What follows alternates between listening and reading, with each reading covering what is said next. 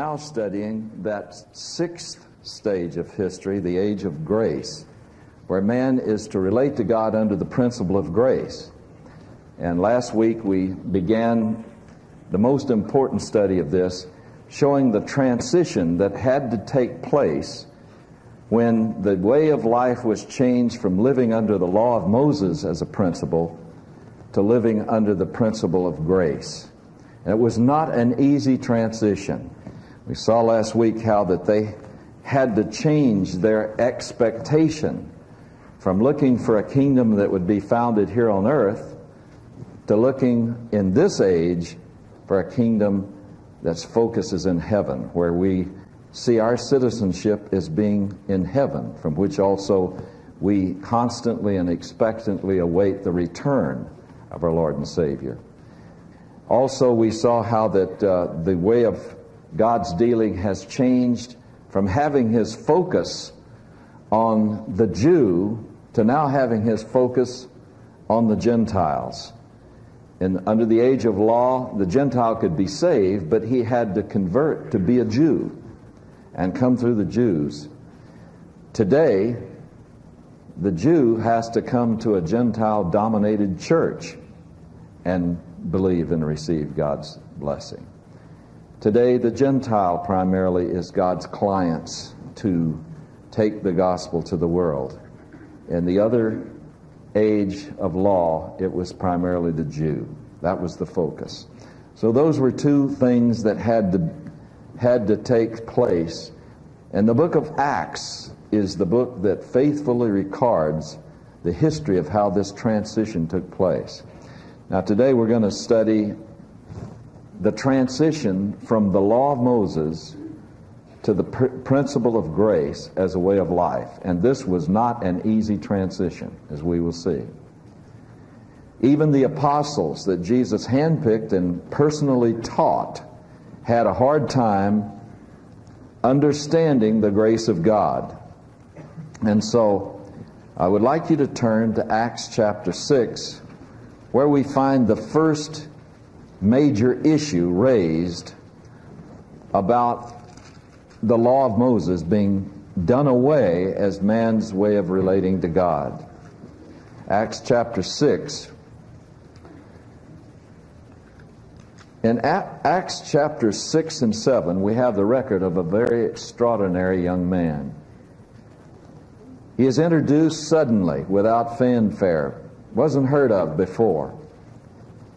Stephen was a man that apparently had not been a believer except for a few years. This incident happened only about 2 or 3 years after the resurrection of Jesus Christ. And apparently Stephen had believed in Jesus Christ shortly before he was executed.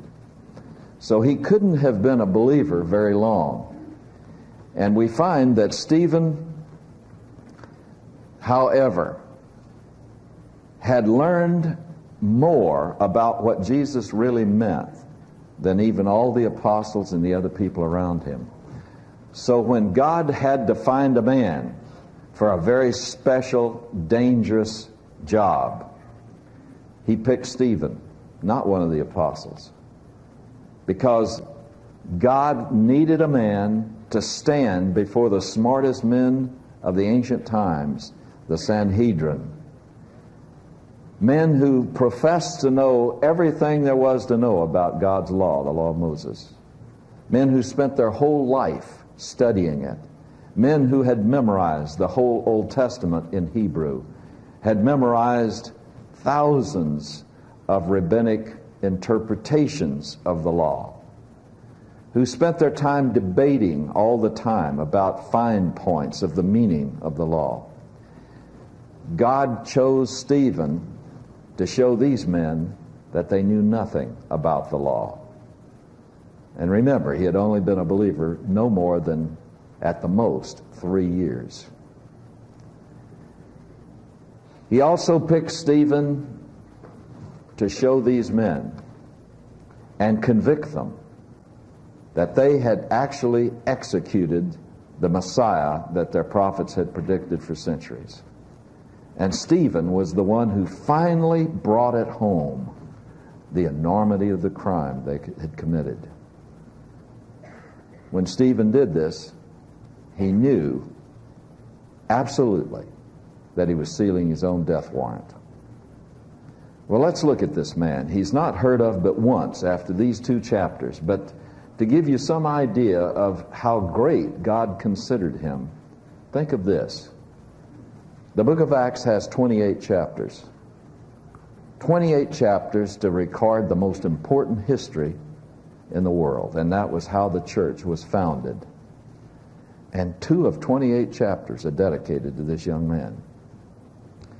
Stephen first appears as the apostles saw the need to appoint some deacons to take care of the business of the church. And so we read about the qualifications of the men with Stephen in the midst. In verse 3 it says, "But select from among you, brethren, 7 men of good reputation, full of the Spirit and of wisdom, whom we may put in charge of this task. But we will devote ourselves to prayer and to the ministry of the word." And the statement found approval with the whole congregation. And they chose Stephen, a man full of faith and of the Holy Spirit, and Philip and Prochorus and so forth. You see, he's named first. And the qualification is first and foremost that he would be a man full of faith and of the Holy Spirit. Now, the word full and filling is used in a very critical sense in the New Testament. We'll be studying that a lot in future weeks. So let me digress here just for a moment to explain to you how this word is used figuratively, but how we can understand clearly what it means. If someone says to you, "You're filled with rage," what does that mean? You see, it's taking an emotion and relating it to you by the word fill. But what do you understand that to mean? You see, it means that at that moment, rage has taken you over and it's controlling you. We may say a person is filled with joy. Well, we understand what that means. It's used in a metaphorical sense, filling is, but we understand it means that joy dominates your life at that moment. You see, it's used in exactly the same sense when it says he was full of faith. It means faith dominated his life. It controlled his life. But it's much more critical to understand how you can relate a person to a person by the word filling. How can a person fill a person? What does it mean? It's even used in Acts 5 of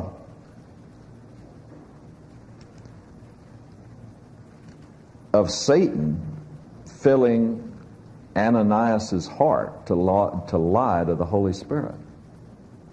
It's used of the Holy Spirit filling a person. So what does it mean? Well, I'm baiting you here because my master's thesis at Dallas Theological Seminary was on the one word filling. And since I majored in Greek, I had to write a thesis from the Greek text on the word filling. And I found that if you all, I had to go to the Sanskrit and come through some of the original languages on up to Hebrew and Greek and so forth. I found that consistently it always meant one thing, especially if you're trying to relate a person to another person by the word filling. It means to be controlled by that person doing the filling by your consent. To be controlled by your consent. And so when it says he was full of the Holy Spirit, it means he was full of the Holy Spirit by his choice. He chose to depend on the Holy Spirit to guide, control, empower his life. It's one of the most important concepts you ever learn as a Christian. You can be under the control of the Holy Spirit by your choice and by depending on him. It has nothing to do with braying like a jackass, speaking in some unknown tongue. Now, I respect the gift of speaking in tongues, and there is such a gift, and it is a gift of God. There are a lot of phonies in it, though. It can be counterfeited. But I do deeply resent those who say you can only be filled with the Spirit if you speak in tongues. We're not talking about that.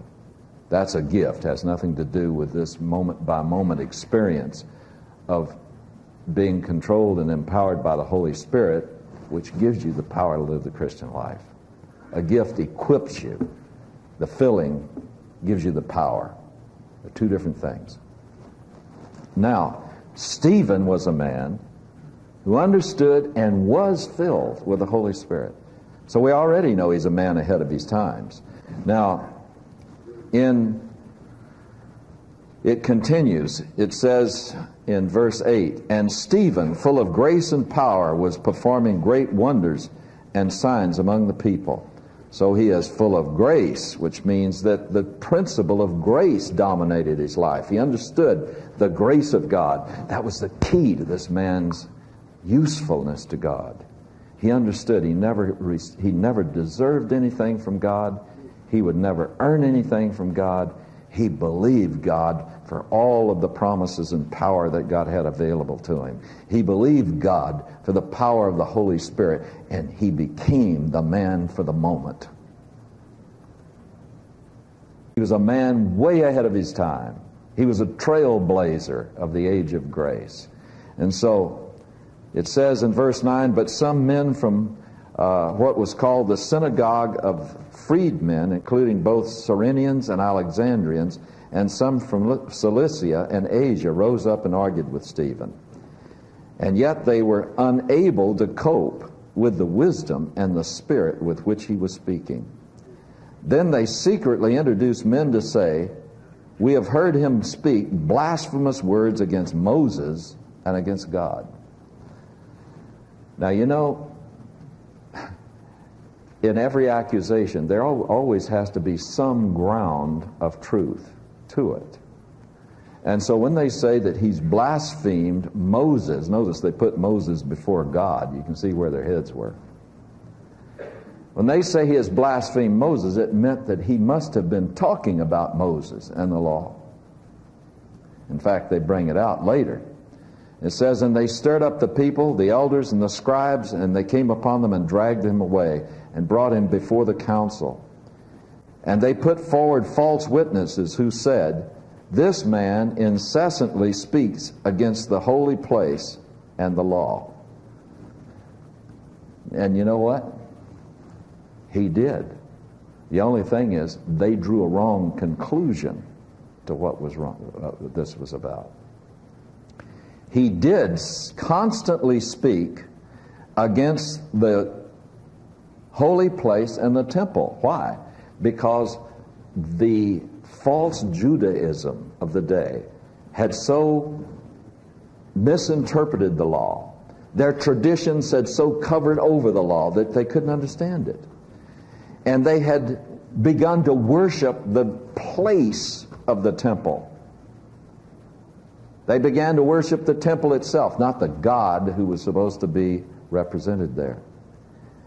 And they took the law of Moses, which had a very specific purpose, and they completely reversed the whole meaning of why God gave it to us. The law of Moses, you see, as we have many times in this church taught, the law of Moses was never given as a way of salvation. It was never given so we could say, "Oh yes, here's what God requires," and then you keep it, and then you're made right with God. No, it was given to prove, as man tried to keep it and was driven to even more rebellion and broke it even more, it was given to prove by the fact that we can't keep it, that we had to come by faith, not by our own merit. And they took that and reversed it and said, we can earn merit good enough for God to accept by keeping the law.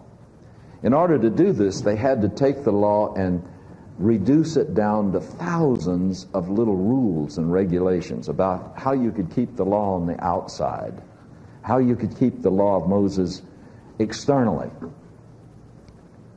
This is why Jesus said, you Pharisees, you wash the outside of the platter, but you don't wash the inside. He says, on the outside you're like whitewashed tombstones. On the outside you're beautiful, but on the inside you're full of dead men's bones. And you see, he explained all of this in the Sermon on the Mount. He showed that the law, as far as God was concerned and why he had given it, always required not only obedience on the outside, but obedience on the inside, in the heart, the motives and so forth. That's why he taught in the Sermon on the Mount, said, you've heard the elders say, you shall not murder. But I say that if you are angry with your brother without just cause, you're in danger of being judged for murder. He said, you've heard it taught you shall not commit adultery. But I say that if you look after a woman with lust, you've committed adultery in your heart already. He said, the elders taught you love your neighbor and hate your enemy. By the way, the law commanded us to love our neighbor, but it never, ever said, hate your enemy. That was their deduction. They felt if you loved your neighbor, then the reverse was true. You could hate your enemy. But Jesus said, but I say to you, love your enemy. Pray for those who despitefully treat you. That's the meaning of the law. What they had done was to remove the terror of the law so that they could keep it. And we must never remove the terror of the law. The law was given to strike terror in our heart as we realize how utterly fallen we are before God and how totally impossible it is to come to God by our own good deeds, by our own merit. And yet there's something of this in all of us. We all want to maintain some vestige of pride before God, and we want to maintain some idea that somehow we can help God accept us. And yet the law was given to show that all of us are unacceptable. The best of us don't make it. There's no merit that'll qualify us for God's presence. So that's what's behind all of this. So when Stephen comes to before this council, he's coming before men who were totally blind to the meaning of the very law they claimed to uphold, they claimed to know all about. And so they even put forth witnesses to say he had taught that the holy place, taught against the holy place in the law. And then verse 14, it explains exactly what he was saying. It says, for we have heard him say that this Nazarene Jesus will destroy this place and alter the customs which Moses handed down to us. Now, had Jesus taught that? Absolutely. He taught. What was his last public message? Matthew 24. He said, not one stone shall be left standing upon another in this place, which shall not be thrown down. He taught that it was going to be destroyed. He was going to destroy the place that they had made idolatry out of, the temple, because that was the center of the law of Moses. Without the temple, you couldn't practice the law of Moses as God had given it. So he said, it's going to be destroyed. And also he said, you're going to be delivered from living under the law of Moses to something higher and something better. Stephen understood this, even though the 12 knuckleheads, the 12 apostles, 3 years or so after the resurrection of Christ, still did not understand this. And this is why he couldn't use them. He had to use Stephen.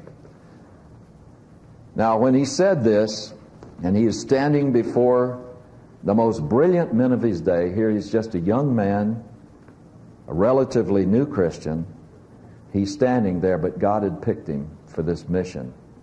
And it says in verse 15, fixing their gaze on him, all who were sitting in the council, that is, all in the Sanhedrin, saw his face like the face of an angel. That's very interesting. You know, you think about the human element here. This means that his face was shining. There was a glow that came from inside of his skin and shined like an angel's. And yet, the only people who were present at this situation was the Sanhedrin and Stephen. So how did Luke learn about this later when he was writing this? Who was there? Saul of Tarsus, right. And Saul of Tarsus, who was his best friend? Luke, the physician, who wrote the book. So, here it tells us that Saul was still thinking about Stephen years later, and when Luke was writing about it, Saul told him, we all saw his face like the face of an angel. He never forgot it. Now, the high priest said to him, are these things so? Before Stephen opened his mouth, he knew he was sealing his death warrant. But I want you to see the courage of this man. I want you to see what being filled with the Holy Spirit, understanding the grace of God, produces. It shows us a foretaste of the power that's available to every believer today. He begins to defend himself before these brilliant men who spent their life studying the law of Moses by tracing from the beginning of their history in the Scripture. This was all done extemporaneously. He traces through the Scripture from the beginning of their history with Abraham and shows consistently all the way down through their history that they did not understand the law. And he begins to trace carefully that the Messiah and his true purpose had been predicted all through their history. And he goes through this in probably the most eloquent message recorded in the Word of God. I mean, you can just see that only the Holy Spirit could have equipped and worked through this man with such wisdom, with such crystal sharp logic. Only the Holy Spirit could do that. And so as he goes through here and produces things they could not deny because they knew the Old Testament, and he would show a new insight at each point down through the history that they couldn't deny. And he finally comes down to verse 46. He says, and David found favor in God's sight and asked that he might find a dwelling place for the God of Jacob. But it was Solomon who built a house for him. Now, of what was Stephen charged? He was charged of blaspheming God and the holy place. He was charged of blaspheming because he had said the holy place would be destroyed. Here he's about to prove that God had said that this would become such a problem in the history of Israel that it would be destroyed. So he says, verse 48, however, the Most High does not dwell in houses made by human hands. As the prophets say, he proves his point, each point, all the way down through from the Old Testament, which they had to agree with. So he quotes Isaiah 66, verse 1, heaven is my throne, the earth is the footstool of my feet. What kind of house will you build for me, says the Lord? And then he adds to that Isaiah 66, verse 2, he says, or what place is there for my repose? Was it not my hand which made all of these things? So what he shows them is that they had made idolatrous worship out of the place, and they had forgotten that God had built all of these things. They had forgotten that God doesn't dwell in temples made with hands. That was not his purpose. And so he shows them that they had made an idolatry out of that place. And he shows them that's why God was going to judge. You know, I can't pass this without saying, in much of Christianity today, there's been idolatry about the church buildings. For instance, today, if someone says the word church, what's the instant mental image? A building usually with a steeple on it and stained glass and all of that, etc. Do you know what? That's not the church. That's the place where the church meets.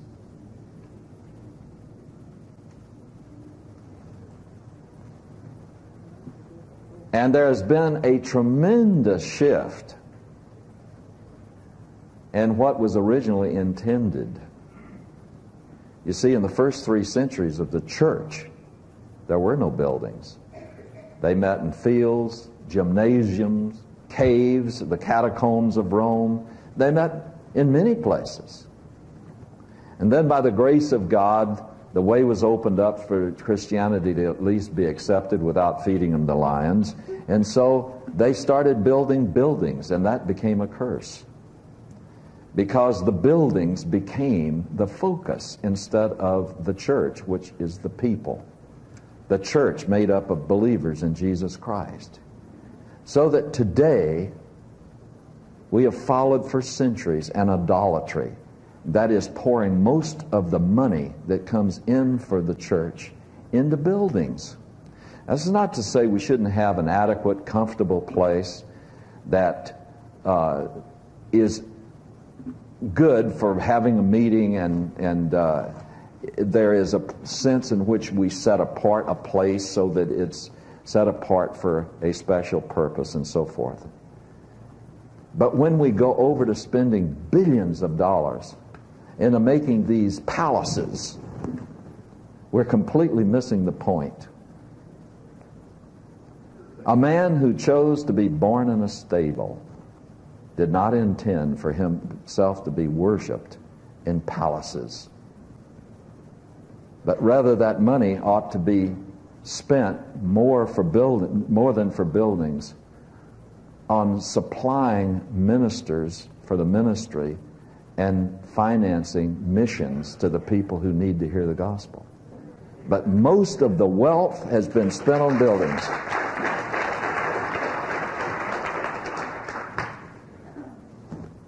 I never, by the grace of God, ever want some big mansion-like stone thing with all of the paraphernalia that usually is associated with a church. I don't want to get confused. I'd rather be focused on what's the really important thing. That is, this world is not my home. I'm just passing through. You know?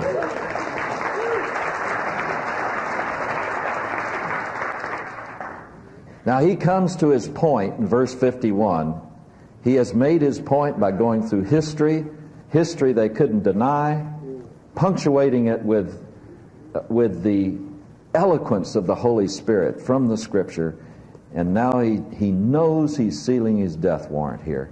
He says, "You men who are stiff-necked and uncircumcised in heart and ears are always resisting the Holy Spirit and are doing just as your fathers did." He showed their fathers had missed the point all down through their history of the true mission of the coming Messiah. He says, "Which one of the prophets did your fathers not persecute? And they killed those who had previously announced the coming of the righteous one, whose betrayers and murderers you have now become." Wow. He says, I haven't blasphemed the law. I haven't blasphemed the temple. You have. And you have murdered the one the prophets predicted would come. Verse 53, he drives the shaft deeper into their heart. He says, "You received the law as ordained by angels, and yet did not keep it. Nothing could have made them more angry. Here are men who claimed they knew everything about the law. They thought they were acceptable to God by the way they kept it. And yet he says, you received it by angels, and you have not kept it. You know, if these people set apart by God, dedicated as a people to the law of Moses, could not keep it, what chance do you and I have?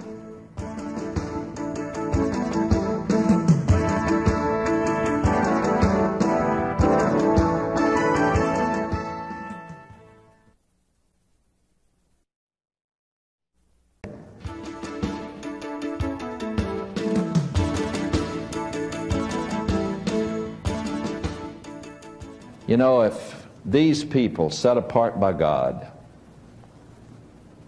dedicated as a people to the law of Moses, could not keep it, what chance do you and I have?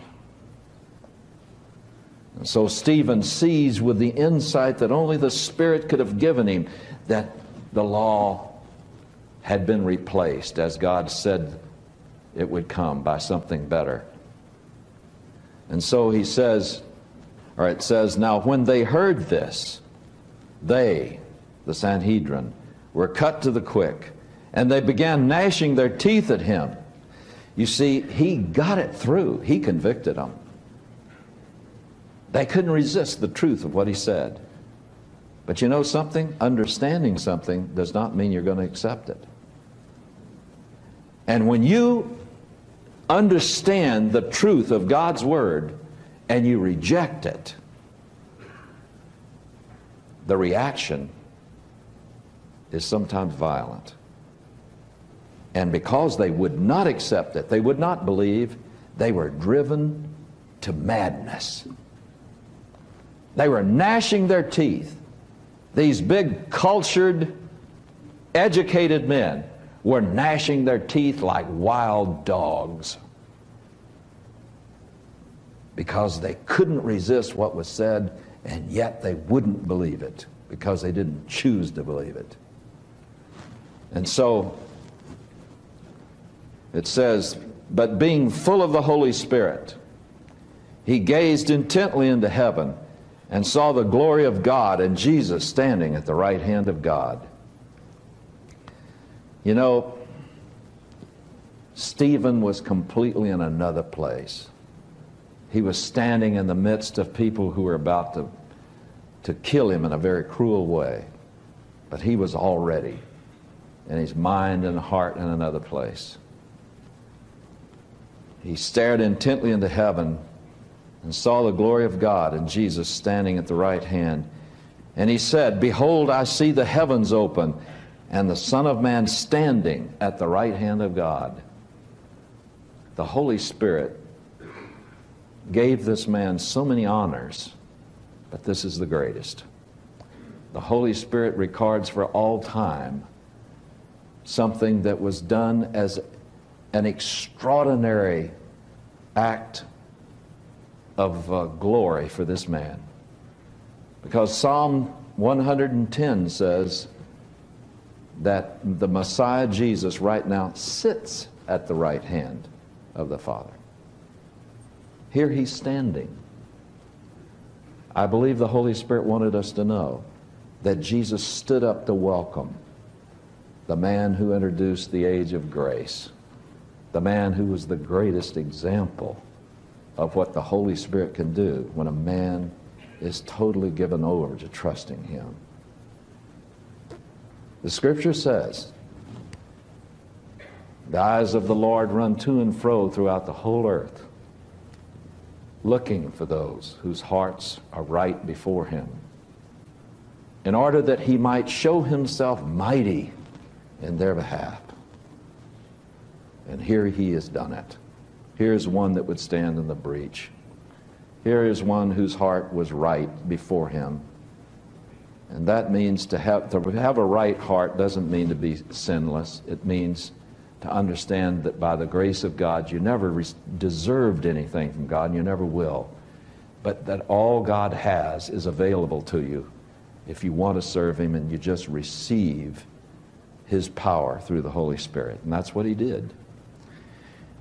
And the Lord Jesus Christ, the sovereign of the universe, stood to receive him. But they cried out with a loud voice and covered their ears, and they rushed upon him with one impulse. And when they had driven him out of the city, they began stoning him. And the witnesses laid aside their robes at the feet of a young man named Saul. And they went on stoning Stephen as he called upon the Lord and said, Lord Jesus, receive my spirit. He died with the same words on his lips that Jesus had died with. Jesus had said, into your hands I commit my spirit. Stephen said, Lord Jesus, into your hands I commit my spirit. Receive my spirit. A very important little footnote here, and only Saul could have given this insight too. The witnesses put their robes at the feet of Saul. You know why? Because, according to the laws of the Sanhedrin, the one who brought the charges held the cloaks of the one who stoned them. So Saul was the one who put this young man on trial.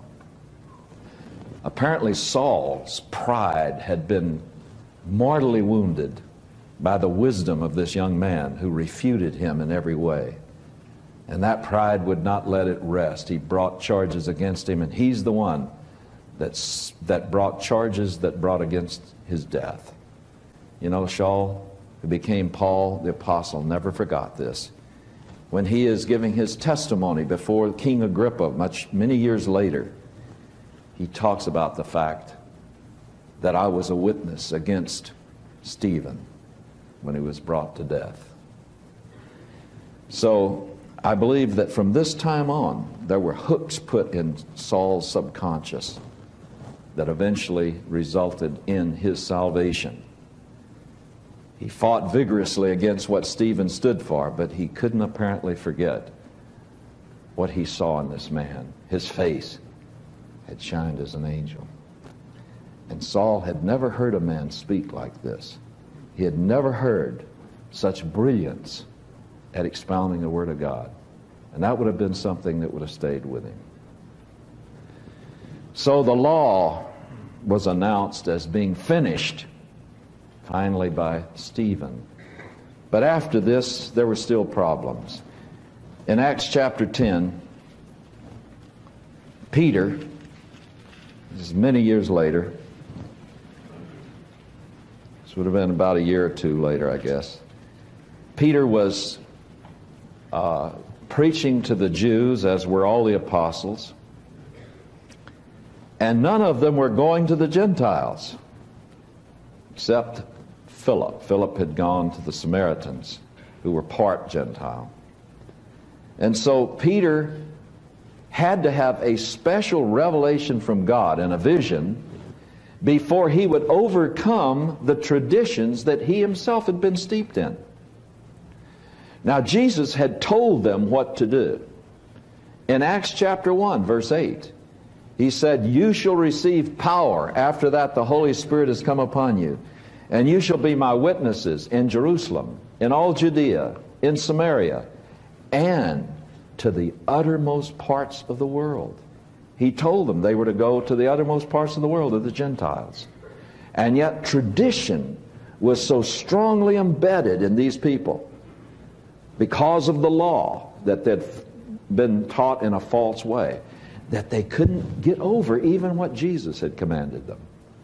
And so it took a special revelation from God where he rebuked Peter in a vision for this to make Peter be willing to go to talk to Gentiles. And God said in the vision, there are Gentiles going to come to you, and you go with them when they come. So they came, and they took him to a Roman colonel's house. He was a centurion, which would be equivalent to a colonel in the army today. And this man Cornelius, a colonel in the Roman army, had gathered all the others who were seeking to find God. And Cornelius was so trying to find God that he had gone to the Jews, and he had even given money to the temple in Jerusalem. But he had not found him. But you know something? God says to anyone, anywhere in the world, whether you're in the darkest of Africa, whether you're in Lapland, or an Aborigine in the heart of the outback of Australia, or a bombed out rapper in America. No matter where you are, he says, you shall seek me and find me when you search for me with all your heart. Don't give me this stuff about what about the heathen. That somehow God's not fair to them because, you know, they don't have a fair shake at hearing the gospel. Anyone, anywhere who wants to know God, God will send someone to him. He'll get the message somehow. And it's the case of that here in Acts 10. And Peter, against his tradition and will, is made to go, and he speaks. And in verse 43, the moment he gives the gospel, it says, of Jesus all the prophets bear witness that through his name everyone who believes in him receives forgiveness of sin. Literally, it's has received. It's aorist tense in the original Greek. Everyone who believes in him has received forgiveness of sins. Now that's really good news, because what that's saying is that when you believe, you're forgiven all sin, past, present, and future. God doesn't give salvation on the Lend-Lease program. It isn't in installments. It comes all at once in total.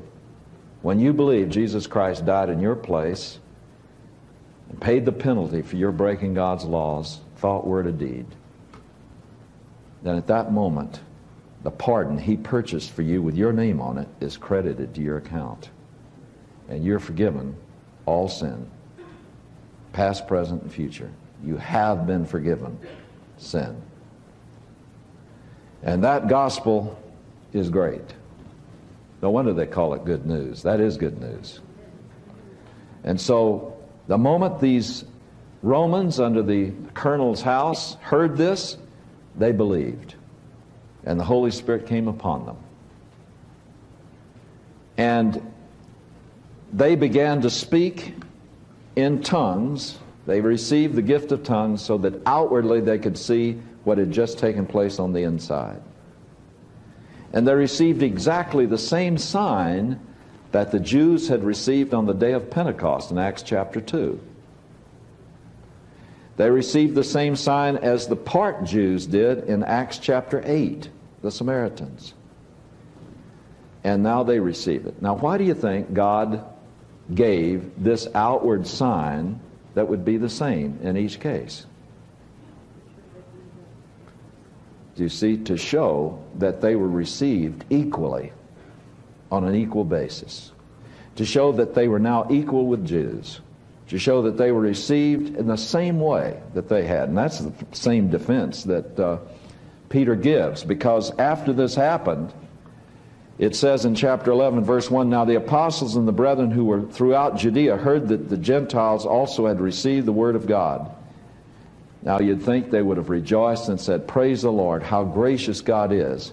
But instead we read, and when Peter came up to Jerusalem, those who were circumcised took issue with him and said, you went to uncircumcised men and ate with them. See, that was strictly forbidden by tradition. And you see, tradition in all religions tends to become more important than the original revelation.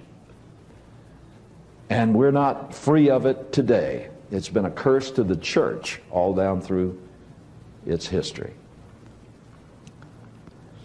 Whenever tradition comes up against the Word of God, usually people choose tradition. And so they're rubbing this in on Peter. They're demanding that he defend himself because he's gone in and ate with them. Never mind they received salvation and have eternal life. We want to know why you went in, you see. Well, Peter gives you have to realize the Holy Spirit has great power, because here's the man that only opened his mouth to change feet all the way through the Gospels, and now he's speaking eloquently. Here's a tremendous defense that he gives here. And in verse 17, he sums it up by saying, if God therefore gave to them the same gift as he gave to us also after believing the Lord Jesus Christ, who was I that I could stand in God's way? So it's an eloquent defense. And notice, he says, okay, they spoke in tongues, which was the outward sign, the same as we did.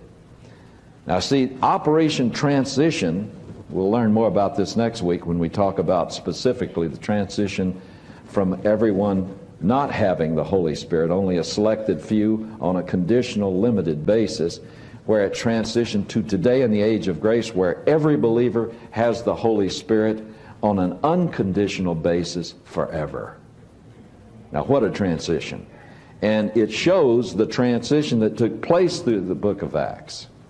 And it shows that what happened in these cases was not to be the standard, typical experience. And that's where people get in so much trouble.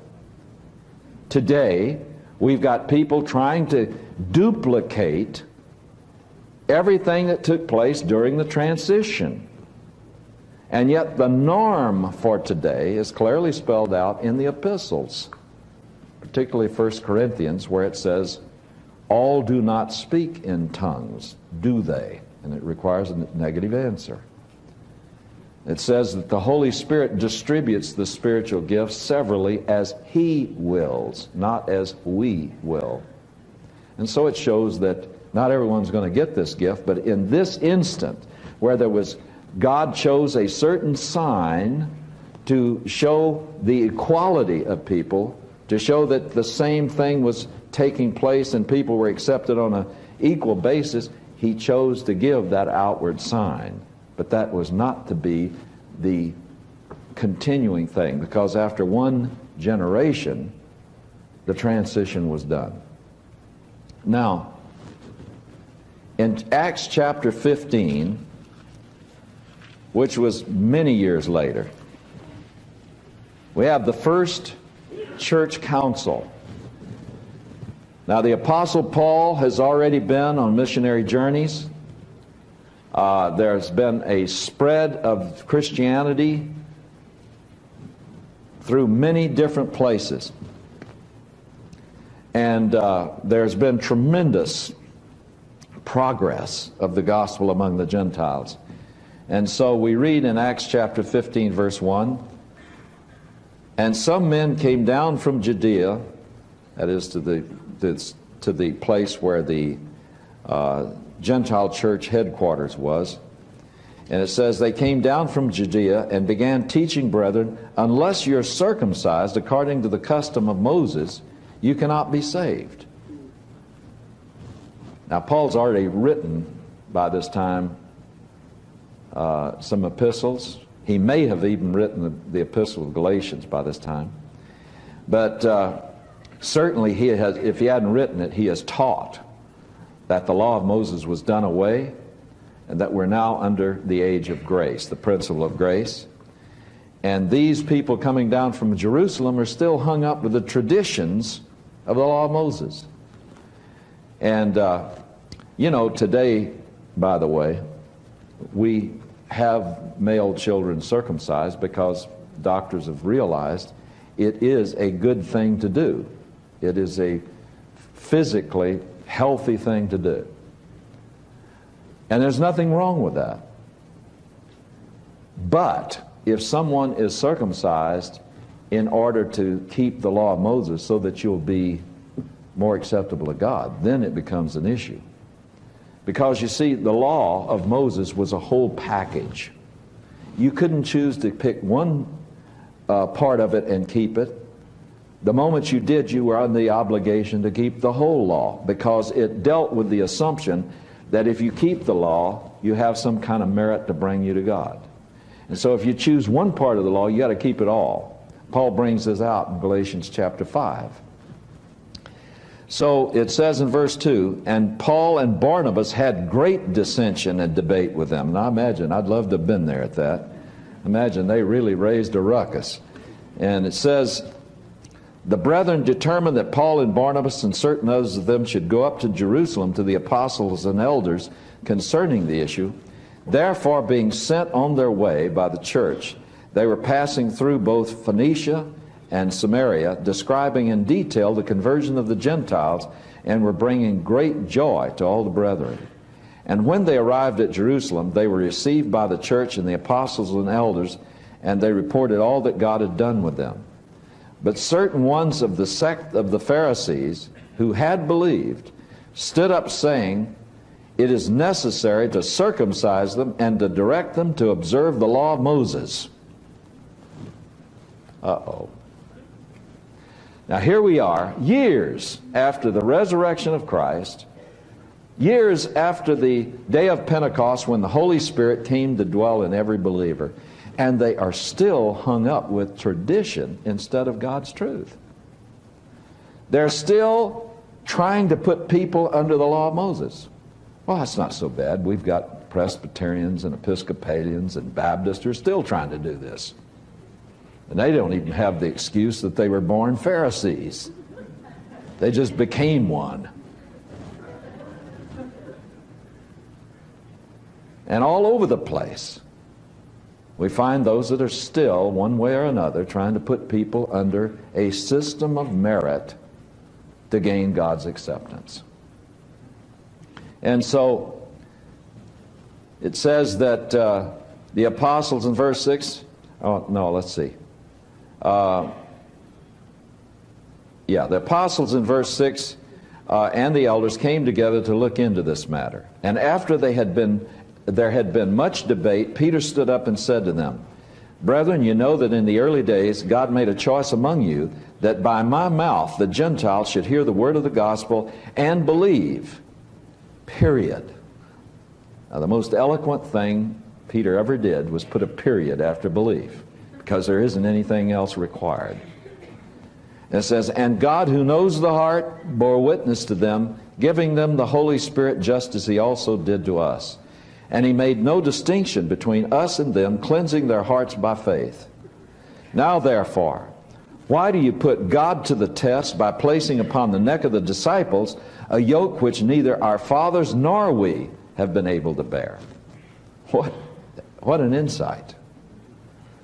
Here was Peter, a Jew, confessing that the nation of Israel that had been set apart, created and set apart, given the law of Moses, tested under the special conditions of the law of Moses, he says, we received it, we always misunderstood it, and we never kept it. He says, now if we, a chosen nation, protected of God, set apart and our people dedicated to the law and trying to keep it, if we couldn't keep it, why are we trying to put Gentiles under it? And that is extremely good logic, the logic of the Holy Spirit. He says, we have not been able to bear it. And he says, verse 11, but we believe that we are saved through the what? The grace, it's the age of grace, through the grace of the Lord Jesus, in the same way as they are also. And the multitude kept silent, and they were listening to Barnabas and Paul as they were relating what signs and wonders God had done through them among the Gentiles. And after they had stopped speaking, James answered, saying, brethren, listen to me. He says, Simeon has related how God first concerned himself about taking for himself from among the Gentiles a people for his name. And with these words, the prophets agree, just as it is written. After these things, I will return and I will rebuild the tabernacle of David, which has fallen down. And I will rebuild its ruins and I will restore it, in order that the rest of mankind may seek the Lord, and all the Gentiles who are called by my name, says the Lord who makes these things known from of old. Now he quotes from Amos chapter 9, verses 11 and 12. And the particular point he's making is taken from the statement, verse 17, where it says, all the Gentiles who are called by my name. Because he says the prophets recognize that Gentiles are to be brought into the family of God. Now, I don't think even James understood fully what he was quoting here, because this is a passage that refers to the second coming of Jesus the Messiah, and it refers to what's going to happen at that time. He's going to rebuild the tabernacle of David, that is the temple, which had fallen down. In other words, which had been in ruins. And that's what we see during the age of the church, the age of grace. And he says that he's going to restore it in order that the rest of mankind may seek the Lord, and all the Gentiles who are called by his name. You see, this shows that during this period of the tabernacle being down, the Gentiles would be saved. So it shows dispensationally, very correctly, what was to happen.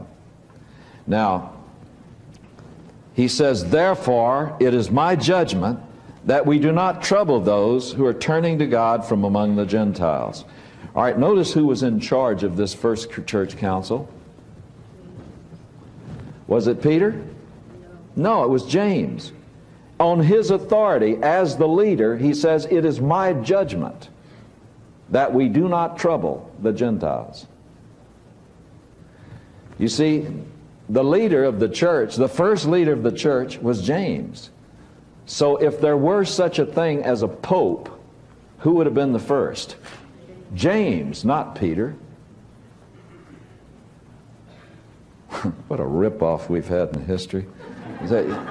You know, Peter was just one of the boys. He testified. He was one of the leaders, yes, but he was not the supreme leader. The supreme leader of the church was James. And James passed the verdict of the first church council: the Gentiles are not required to keep the law of Moses. And this began to then work out into the messages that Paul, he had already been saying it, but now they really work out in messages as he goes along. And from this point on, Paul began to literally spread the gospel everywhere, all over the outer regions of the Roman Empire. And after many years, almost 30 years, Paul, in his humanness, decides he can't stand it anymore. He wants to go back to his beloved Jerusalem, the place that was so dear to him as a Jew. And he wanted to go back and see the temple, and he wanted to see the places that were so dear in his childhood and all of the religious things that were so dear to him. And he says he's going up to Jerusalem, come hell or high water. And God twice tells him not to go. And he sends prophets to tell him not to go. And the prophets warn him that he's going to go through terrible times if he goes up to Jerusalem. But he goes anyway. Now, the fact that he goes anyway tells us something. If God specifically tells you, even with prophets, that you're not to do something, and you do it anyway, what are you doing? You're sinning.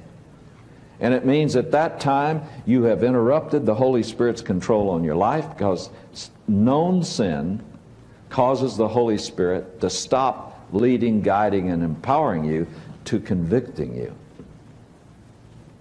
So we know he was out of the will of God, and he was out of fellowship.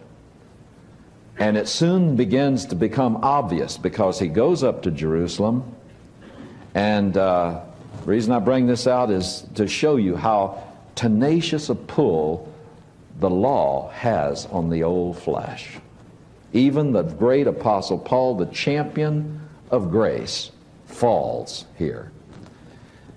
It says in chapter 21, verse 18 or 17, and when we had come to Jerusalem, we means Luke and Paul, when we had come to Jerusalem, the brethren received us gladly. And now the following day, Paul went in with us to James, and all the elders were present. Now notice, He goes into who?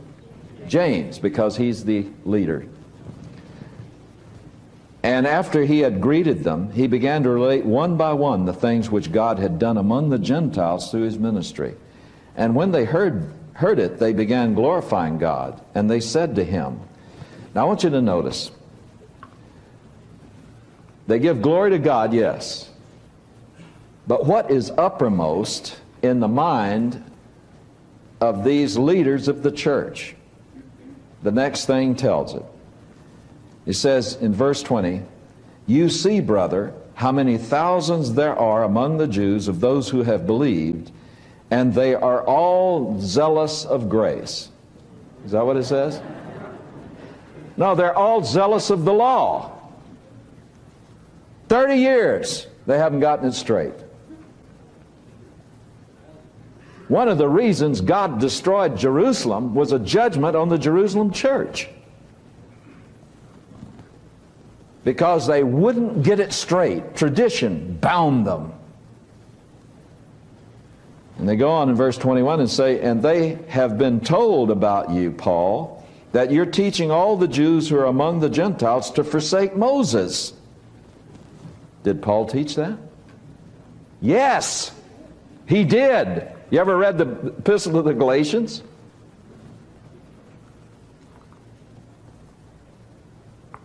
He said, knowing that a man is not justified by works of the law, but by faith in Jesus Christ. For by the works of the law shall no man be justified. I don't know where you may be right now in your Christian life. Maybe you've blown it pretty badly. God says, confess your sin. He's faithful and just to forgive your sin and to cleanse you from all unrighteousness. Jesus was fully aware that he was God in the flesh, incarnate deity. He boldly declared he came from God. He actually was God. He was to be worshiped. He could forgive people of their sins, which only God had the power to do. He would rise from the dead. He would return to the Father to prepare a dwelling place for his children. He would one day return to the earth to take us with him to heaven. Those declarations are too powerful to be ignored. If Jesus said these things about himself, we're faced with a question that he asked his disciples. Who do you say that I am? Millions of people will tell you, I believe Jesus was a great moral teacher, but I don't accept him and his claims to be God. As C.S. Lewis, the brilliant British scholar, said of Jesus in his wonderful book, Mere Christianity, I'm trying here to prevent anyone saying the really foolish thing that people often say about Jesus. I'm ready to accept Jesus as a great moral teacher, but I don't accept his claim to be God. This is the one thing we must not say. A man who was merely a man and said the sort of things that Jesus said would not be a great moral teacher. He would be either a lunatic on the level with a man who says he is a poached egg, or else he would be the devil himself from hell. You must make your choice. Either this man was and is the Son of God, or else a madman or something worse. You can shut him up for a fool, you can spit at him and kill him as a demon, or you can fall at his feet and call him Lord and God. But let us not come up with that patronizing nonsense about his being just a great human teacher. He has not left that open to us. He did not intend to. There's only one intellectually honest conclusion after you objectively consider all the facts. He is the promised Messiah, the Son of the living God. One hymn writer put it beautifully. The Word became flesh and died as my Savior. What mercy, what love, and what grace.